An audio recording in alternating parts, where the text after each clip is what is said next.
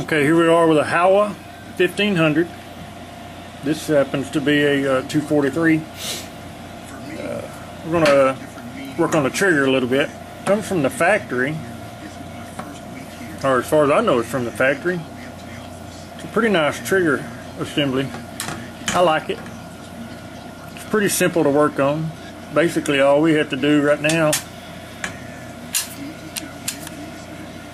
is we're going to drop the hammer, and I've got this one. I've already done the trigger work on this one, but I put close back to factory specs as it was, as I can remember, just so we can demonstrate kind of what it takes to make a lighter trigger. Here's the safety. See how the safety works. It's got a lot of free track, a lot of creep before it breaks, and there it goes. So we're going to make that where it's a whole lot easier to do. But you don't have to take anything apart right now. Let's just, before we take the trigger assembly off, pull this back, release the bolt. Let's get the bolt out of there. We're not going to need it right now.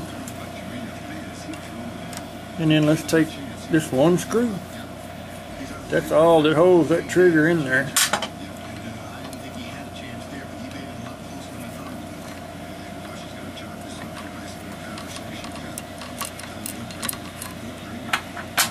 And we'll set the barrel aside. Now we have a trigger here, and from the factory it's got these adjustments. If you want to see what's happening, there's a sight window right here. I don't know if we're going to be able to see it on this camera.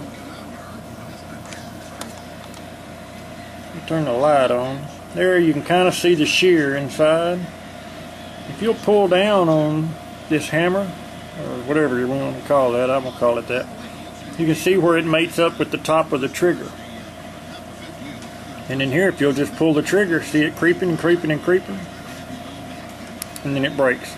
And that's when the gun fires. See how much creep it's got? We're going to take that out of there. Now, if you want to go through it, what we can do, if you want to do this, the trigger assembly can come apart. Basically, the only part that you really need to work on, you see the part that's moving inside there when I pull the trigger? That part that's moving in there, that's where it meshes, that's where it mates up with this piece here. And when the bolt's in there and that piece falls, it lets the firing pin, the hammer fall, and the spring hits the firing pin, and off she goes.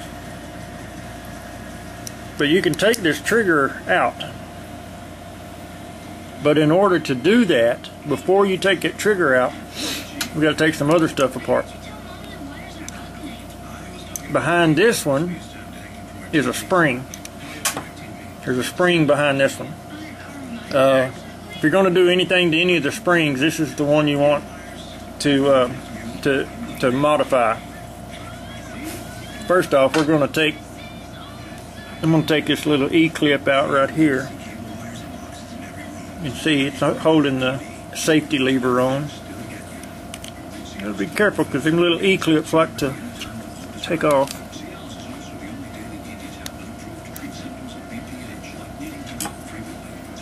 Alright, that little E-clip fell off. There it is right there. So what we'll do now,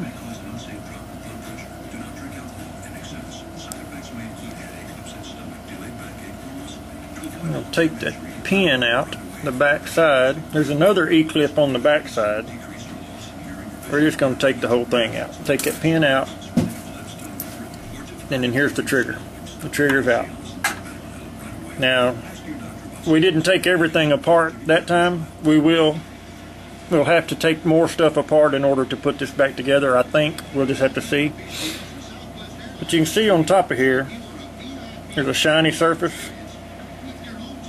that's what I've polished. I just used, I think I used 1500 grit sandpaper and just polished that, and that's the part that you can see through that sight glass that goes in here, or that sight window. It's not a glass, but you can see kind of where that was and how that mates up with it. Well, all I did, you can take this piece out and polish that surface too, but you have to have a punch and a hammer and drive these out, and there's a spring under there.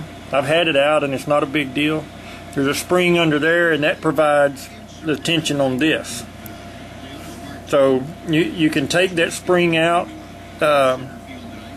You don't really, it's not necessary, because when you polish this surface here, it's going to make a big difference. It's hard for you to see all the way up in there, but that's a pretty smooth surface in there. It's really as far as I'm concerned, it's a quality trigger for a factory trigger system anyway. I polished that, and you know, pay attention there. It's at an angle, so pay attention to that angle, and you can just make sure you. What I did is I just put a 1000 grit piece of sandpaper down, and I ran it across it like that, polished that up. Other than that, that's really all the metal work you need to do. Now, in order to put this back together, there's a spring under here. That's what I was talking about a while ago. That one onto the front. Just take this screw all the way out. It's a threaded stud with a flathead slot in it with a jam nut around it. That's all it is. And notice this one that we're taking out now, how it's got a point on it. Remember that. And there's a spring. There it is, a little spring right there.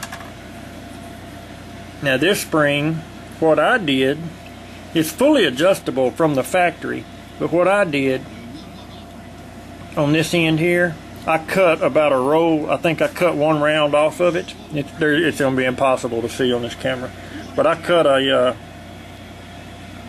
round off of this spring just to shorten it a little bit.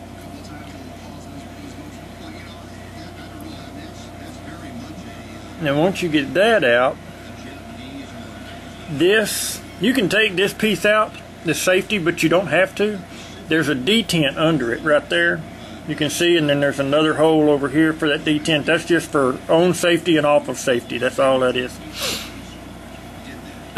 See there, it's on safety. There, it's off. But all that pivots on the pin that also lets the trigger pivot. So I just leave it on. There's no point in taking it off. This screw on the back here, that's what controls your creep on your trigger. And when we put it back together, we're going to adjust it to where it's very minimal. And like I said, that's from the factory. That's how this trigger is. It's, you know, it's a nice trigger. I like it. So when we put this trigger back in, it's just basic reassemble. There's nothing really complicated about it. You got to line the holes up there. Take the pin. We had an E-clip still on one side. Put that on the bottom, away from the safety. So go on in the side away from the safety. You have to wiggle the trigger a little bit to get the holes to line up.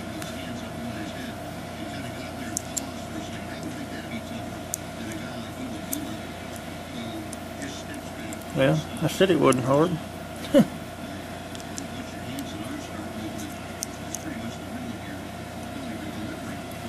It's fixing to go. I can feel it.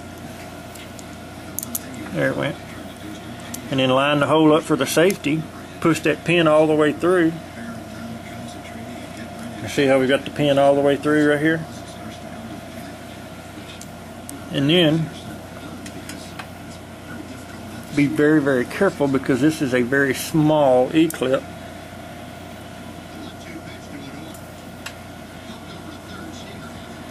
And I've already dropped it.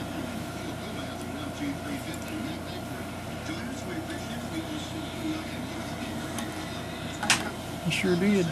Nope, here it is right here. I thought I was going to turn the camera off and find this E-clip.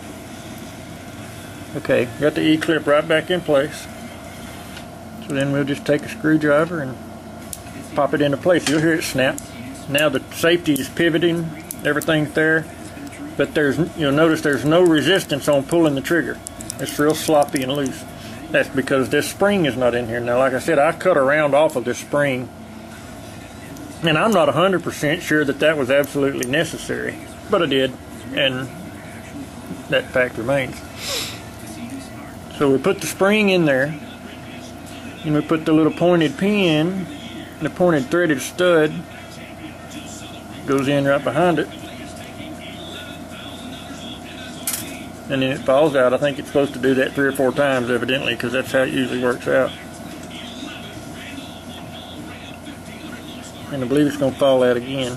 I'm going to try to keep from saying bad words here, but I'm not going to promise. Here we go.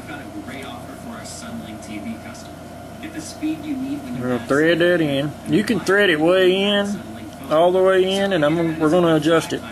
That's in pretty snug. The tighter you screw it in, the more tension you're going to have on this trigger.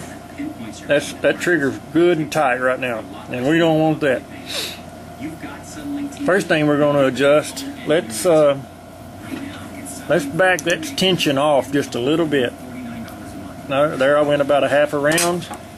No, it's a lot lighter. Just from doing that, the trigger's a whole lot lighter.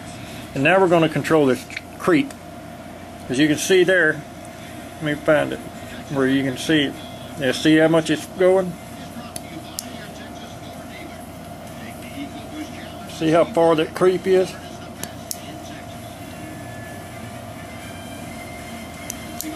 Too far.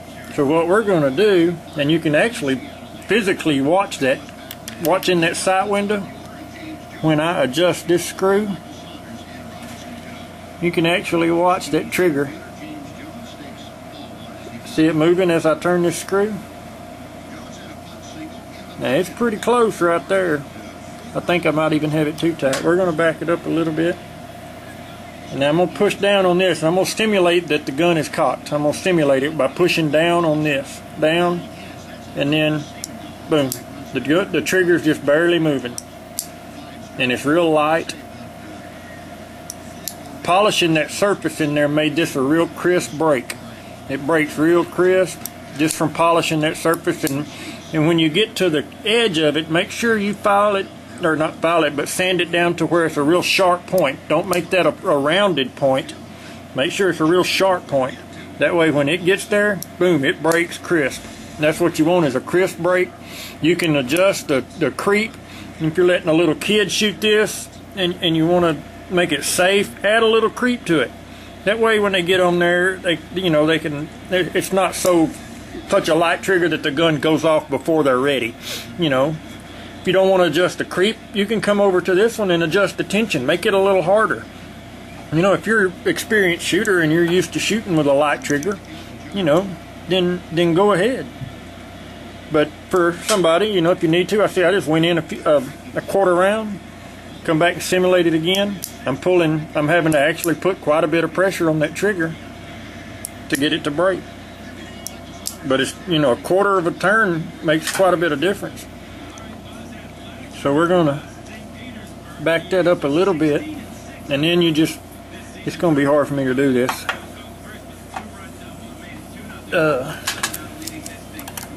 Lock that jam nut down. Then lock that jam nut down right there. Make sure we lock the tension. Yeah. Yeah, that's light. It's good and light. And we don't have any creep. We got some creep, but we don't. It's just enough to. As soon as the trigger moves, it breaks. There's hardly any creep at all. You can kind of see there. There's just a little bit of creep. My light keeps turning off. And it's all adjustable. You can adjust it right here. And if you can't tell exactly what it feels like, that's when let's put it back on the gun. And then it'll start to feel a little more natural. So we put that back on there. There's that one screw. Very, very simple system here. until you do that.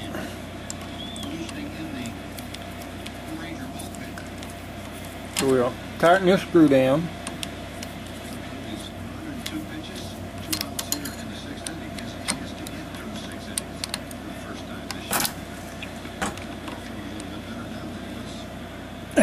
Alright, tighten that down. I'm going to put the bolt in. Push it in, close it, and the gun is cocked. There's safety, there's off safety, and then check your work. There's a lot of creep right there. It's more than it feels. You can feel more creep now than you could with holding it by hand. That's why I say put the bolt back in it and try it. There's a little bit of extra creep right there. Now I don't have my scales here, so I don't. They're at the shop. I can't tell exactly what the trigger pull is. See, I'm pulling. It doesn't go far, but it has a little bit of creep. So what we're going to do, now that we've got it on the gun, what you do is just screw that in, and don't even go 1/8 of a turn. Just probably right there. Just enough to see it move. Raise the bolt up. You can just raise the bolt up, push it right back down to cock it, and then try it again. Oh yeah, that's much better. That's just about right there. Yeah, there's very little creep. I don't know if you can see how far it creeps before it fires. See, there's no creep. As soon as the trigger actually moves, it fires, and that's what I want. It's a very, very crisp trigger. No creep. It's probably, I would guess that I've weighed it before I did any of this stuff and moving it tonight. I had it right at about 1.7 pounds. That's about what it is right now. Maybe a little lighter. It might be 1.5. That's nice. That's all there is to this trigger. You can always come back. You know, if you want to, like I said, if you want to add some tension, thread that, screw that in tighter. The one on the front of the trigger. You want more tension, screw it in tighter. You want more creep, back this one out. This one back here. If you want more creep, back it out. You want less creep, screw it in. If you screw it in too far, you will know it because the gun won't stay cocked. So the gun won't cock. You have to have, this screw goes in and pushes on the back of the trigger and holds it under the shear. And if you back it off enough, that spring over here is going to push it back, and that there's nothing, the shear will never even, the surfaces won't mate.